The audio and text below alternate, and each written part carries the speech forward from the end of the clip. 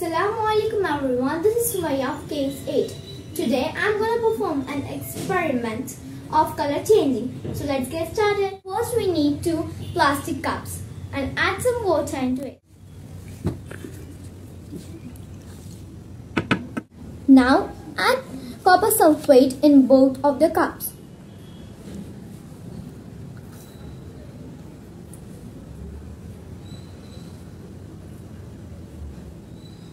Stir it well. Now add sodium hydroxide in one of the cup.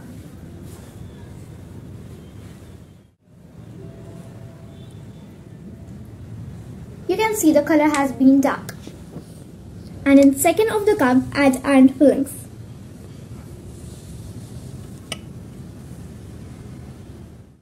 Mix it. You can see that this cup's color has also changed. When iron fillings are added with copper sulfate, the iron replaces with copper and makes iron sulfate. And here, formation of violet color confirms the presence of food proteins. Thank you.